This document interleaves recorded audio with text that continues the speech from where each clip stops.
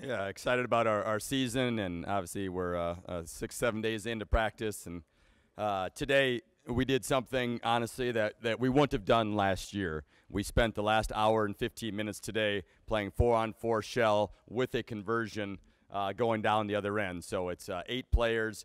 You're live 4-on-4. If the offense scores, we stay in that end. If defense gets a stop, we convert and play on the other end. It is a physically really taxing drill. You do all of our defensive sequence. We try to keep the ball on the side, deny the pass to the top. We pressure the basketball. We front in the post. We trap it when it dribbles baseline. And the point of emphasis was jumping to the ball. So every single time they didn't jump to the ball, we're doing a 2-inch push-up at the end of it. And then we're scrimmaging, playing to 7. The losing team is running a single set, being a suicide in 35 seconds. And honestly, the team was not ready for that physically taxing, that tough of mentally tough drill that we did today. We did it for an hour and 15 minutes. And last year, honestly, we probably could have done that drill for 15 minutes before it would have fallen apart because we just weren't ready for that demand, the level of intensity, the level of detail of knowing how to play and what to do. And exciting to be able to throw our freshmen in there today and them honestly make it through because today is the type of practice a lot of kids don't make it through because it was that tough and that intense and excited about it. I know that's going to pay dividends. The way we're practicing, we had some recruits come in this weekend and they said, one of them had been on 5 official visits or 4 official visits, and the mom said, your warm-up was way more intense than any of those practices. Your level of intensity in practice was night and day better than anything that we've seen. And we really believe the way we practice is better and it's more intense than everybody else, and that's going to show dividends in the long run. And we're doing it. So it's exciting. Yeah, obviously, we're very young. We have Amber Moore as our only senior. But yet, we're better in a lot of ways than last year. I told Celeste before I left, to pull up last year's practice of six days in, and let's watch that when we get back and be able to compare. And I know we're going to see at the level, the quickness of play, the level of intensity, the passing. That's one thing I would say. I know we're night and day better passing the basketball than we did last year. So I really believe it's going to show up in the court, and we're going to build this program, make it great. But I know we're practicing the right way, and it's just a matter of time when that shows up and that makes us look like the team we want to be. I know you can sort of feel the buzz around the program a little bit as it builds, and you're not where you want to be, but could you have envisioned in just 1 year so drastically to sort of change the outlook for fans and those close to the program that you've done in just 1 year? Yeah, that's been exciting, honestly. I know we've sold 200 to 300 more season tickets than we did last year, 25% increase. We were the number 3 team in the country as far as increase in fan attendance. That's what we came here to do. And honestly, that's what we expected to do, and then that's where we're going. It has been. I do really appreciate, like I spoke to a Kiwanis group last week, and they had them raise a hand. Like over half the people had been to a game, and a group of them had bought season tickets, and several people, I handed out season tickets after, and probably 10 guys say, I'm going to buy season tickets now that I heard you talk, and just the buzz in the community has been great. And Mike said that. He said, if you build something special here, this community will support it. They love a winner. They love the Illini, and this community will come out. I mean, look at volleyball, 7,000 fans at their games at the State Farm Center. That's where we need to go. And honestly, the faster we go there, the better chance we're going to get the top recruits to come play for us. Your lineup and who's going to play, who's going to start, maybe not solidified yet. Do you feel like that's maybe a good thing where players are still competing hard to try and improve themselves and some of your freshmen? Yeah, I started practice today, and I honestly, I've coached basketball for 20-some years, and 17 in the college game, and I don't know that I've ever been at this point and not known. Coaches don't say it. We don't say, well, this is number 1, 2, 3, 4, 5, 6, 7, 8. Because you want your players to feel like bad. But in your mind, you really have a pretty good idea by this time of year. We really don't. And honestly, it's a strange feeling for me because normally, I'm pretty crystal clear, and our staff is pretty crystal clear of who's going to play and how much. And we're not right now. Amber Moore is going to play. Ivory Crawford is going to play. Those two are, I think they're going to start. From there, we really don't know. I mean, Sarah Livingston's come in, and she came in this summer. I think she was the 3rd post. I thought we had a couple posts in front of her, and right now she'd be. If we played tomorrow, she'd be starting at the 5. Sarah Hartwell injured her hamstring. I would have said before she would have been our starting point guard, but she's out for 2 weeks. We'll have to see how she comes back and how she battles. But that's really where we're at. Alexis Smith is getting better and battling. Taylor Gleason's been a very good freshman for us. But we really don't know. Mackenzie Piper, Jackie Grant, Ashley McConnell came in as a walk-on, and she's done great. So Taylor Tuck and Nia Oden, they're all battling. And so it's going to be really interesting to see how this goes. You know, one thing we've done, we've used a lot of guy practice players in the past. This year we're not as much because we want to give them a chance. Today we went for an hour and 15 minutes, all our players, 4-on-4, and it's live. And it's really hard to guard 4-on-4, especially in our system where we pressure the ball and get after it. It's really hard to guard, and they did it pretty well today. So we're going to be better in our man defense, and I think that'll make our buzz defense better as well. But it's exciting really not to know, but it's a little nerve-wracking too as a coach. In the same sense, Coach, obviously Charisma and Adrian will be hard to replace. Who do you see stepping into their roles, maybe not even on the floor, but as what they meant to the team? Yeah, you know, I think Amber Moore, being our only senior, is going to step up. And one thing Amber did for us, Amber made big shots last year. Her high school coach told us, and a friend, he said, you know, we called her clutch because she made big shots. And Amber did that throughout last year, and we expect her to be able to do that. I think she's going to score a lot of points for us. You know, I think she's going to get some more touches inside. Then instead of just being a triple three-point threat, she's going to go off the dribble and score.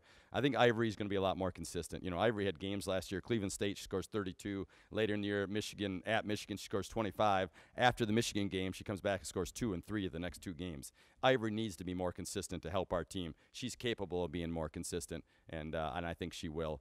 You know, it'd be interesting to see. I think Sarah Hartwell's got a chance to step in. She's sitting out last year when we scrimmaged our first couple of scrimmages. She was our 3rd leading scorer, even though she couldn't play last year. And so, you know, it'd be interesting to see how much she scores in her first year. She's certainly capable. I mean, she's as fast with the basketball as anybody I've ever seen, and she's under control. And that's a great combination for us. She's a 5'11", really athletic. She squatted 290 this summer in the weight room as a 5'11" point guard. You know, that's pretty athletic. So we're pretty excited about what she could bring. You know, I think we are going to score inside. Losing Charisma, we put in a secondary break and a motional offense that's really going to make it's better for the 5. And our players weren't ready to handle all that last year. We'd have spent the whole year teaching it, and they just would have never looked very good in it. And already, you know, we're starting to show signs of improvement in that. So I think we're going to score with the 5. I think Sarah Livingston, you know, yesterday we had a scrimmage, and Sarah Livingston led us in scoring. She had 15 points in 5 halves. And so 5-minute halves, and not even a full game. She scored 15 and led us. You know, Mackenzie Piper had 12 in that scrimmage. Jackie Grant, I think, had 13 in the scrimmage. So we're going to be able to get scoring inside. It may not look the same as Charisma, but we're going to get more touches, and we're going to be able to score inside whoever fills that spot. Sarah Livingston, I guess I'm a little surprised she's playing completely on the block, offensively and defensively. Or tell me about her role and how she's Yeah, you know, Sarah's a kid in recruiting. If you could figure out which kids could learn, you know, it would so help you in recruiting. She came to our camp last year, and we had a team camp, and then we went right into our elite camp. And she was a little bit on our radar. You know, I knew of her. We asked her to come to the elite camp, and she came to there, and we had a lot of other kids were recruiting and offering, and you could see she's really raw. But I put in dribble drive with her team. Her coach brought her in and asked me to put in that, and immediately you could see she could learn. I started teaching the 4 and 5 position, and she learned it better than our players here. And then she started teaching the guards what to do. And then after, you know, a couple minutes in, she's like, couldn't I do this? Great idea. Exactly. That, you know, we weren't quite there yet in teaching it, but she could just see. And she's come, even in the weight room, she came in and was pretty steady for a while, and then she just shot straight up, and now has been one of our more consistent players. So it's exciting. You never know exactly what you're getting in recruiting, but we knew she could learn. She didn't start playing basketball, I think, till 9th grade. You know, was a Division I volleyball player, and now she's going to be an incredible basketball player. So it's really exciting. She wants to learn. She's competing. We had the Navy SEALs come in, and everybody goes to do the frozen push-up. And immediately he says, wow, look at that kid, Sarah Livingston. That is perfect. And Sarah wants to do it right. She wants to learn. The other day I stopped and said, well, why do you think she's on the first team to the rest of our players? And, you know, they said, well, she plays hard and she's doing this or that. No, she's doing all those things, but then so are you guys. But she learns. You show her to her one time and she picks it up. And I'm just shocked at how far she's come in a short period. Again, she was our 3rd post when she got here, probably throughout the summer. And I went and spoke to her high school coach. I said, I'm not so sure. I know she's going to get it and she's going to be good, but it's happening pretty fast for her, which is exciting. How hard is that sort of thing to evaluate in recruiting? Yeah, I wish there was a way. The one thing the NCAA could help us with it is allow us to have a kid come here and be in a practice and let us coach the kid. You know, you get that at the elite camp, but nowadays the top 100 kids, they don't go to the elite camps. It does maybe when they're young you can get them, but you don't get the sophomores, juniors, because everybody asks them and they're so busy. You can't get those kids to come to elite camp. But if we could coach them like the NAI level, you know, we'd bring in a recruit and they'd play with your team or they'd practice with your team. And you could really, that really helped you evaluate. It saved the NCAA, it'd save us so much recruiting money out of our budget. Jason's here. You know, we could cut down our recruiting budget if they just changed that rule and allow us to come in and be able to coach them in practice. I think that'd be a great change. But it's a huge key. But when you're watching them on the court, it's hard always to tell whether they can learn. Now, we watch whether they're high character, high integrity. I watch what they're like when they go to the bench, sit right behind their bench. I watch, see how coachable they are, watch what they're like with their teammates. But sometimes it's hard to tell. And honestly, coaches aren't always honest with you. I really appreciate the coaches that are. You know, I did ask an AAU coach last year. We had a kid from Indiana that went to a Big Ten school, and I said, can this kid learn? Because it seems like she's struggling to pick up plays. And he said, I have to take her out late in the game because she doesn't remember our plays. Well, we never recruited that kid because we want kids that can learn. Yeah, you know, Taylor's a kid that just believes in herself. She's a kid that everything has gone right. Straight A student, should have been the Miss Basketball for the state of Michigan, won back-to-back state championships. You know, that one thing we told her, and she's struggling a little bit with this, is we're going to put you in situations to fail. Taylor's never failed in her life. Everything she's been perfect at. And for the first time today, we're doing 4-on-4 shell, and she's getting stretched, and it's really hard, and she's failing some. But she's a kid, you know, she made 3 threes in the scrimmage yesterday. 3 of our 6 threes that we made in the scrimmage, she made. She believes it's going in. And that's a really powerful thing as a player, especially as a freshman coming in. When Taylor believes good things should happen. Now, she spends probably as much time in the gym as anybody out there. But she really believes the shot should go in when she shoots it, and that's a really good – we need that, honestly.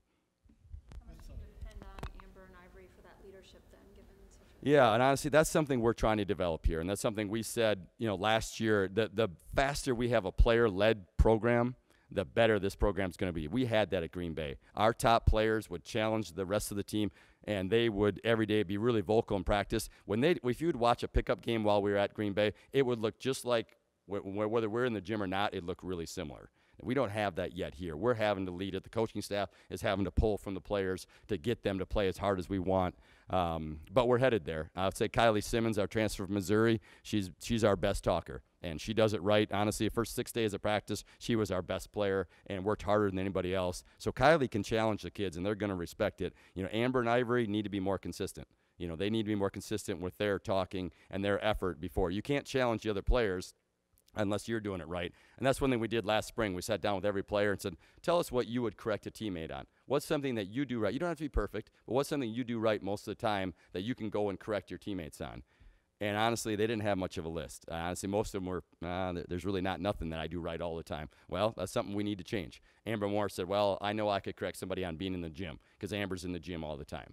Well, great. Well, we want a laundry list. You know, our top players, you ought to be able to correct kids on jumping to the ball, on you talking on defense, on your level of intensity, being the first one on the floor. You ought to be able to correct your teammates on those things, but you have to do it first. You know, it's not going to, on a women's team, it's not going to go over real well if you get mad at a teammate and they haven't seen you doing it right most of the time.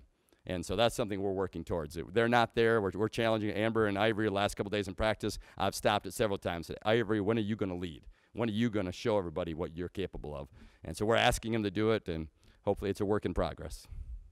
Sarah Hartwell currently sidelined for a while. You still obviously have Alexis Smith at the point. Who would you consider next in line? Yeah, honestly, we're not there. And honestly, Ivory probably would play backup point. Taylor Gleason could play some point.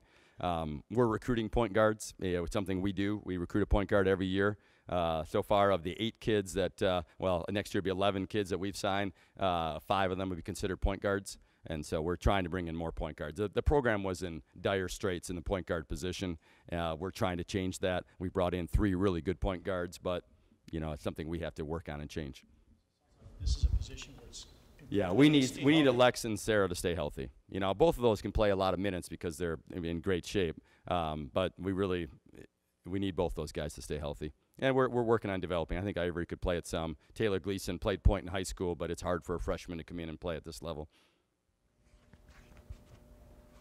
When you looked at last year's final statistics, was there an area perhaps that you two took note of and said, we absolutely have to get better at this? Yeah, I would say taking care of the basketball. You know, at Green Bay, we were the number 1 or number 2 team in the country in turnover margin. Now, we did a great job of forcing turnovers. We set the Big Ten, the record of the history of women's basketball in the Big Ten with 25.6 turnovers per game. But we didn't take as good a care of basketball as we'd like. We were, I think, +5 in the turnover margin. We want to be +8, +9, +10 in the turnover margin category. And I think that'll really help our team getting more shots. The other thing is shooting a better percentage. We had only a couple of players really shoot a good percentage. We need to shoot a better percentage as a team. Better shot selection will help that as well. Any other questions? Thanks for coming out.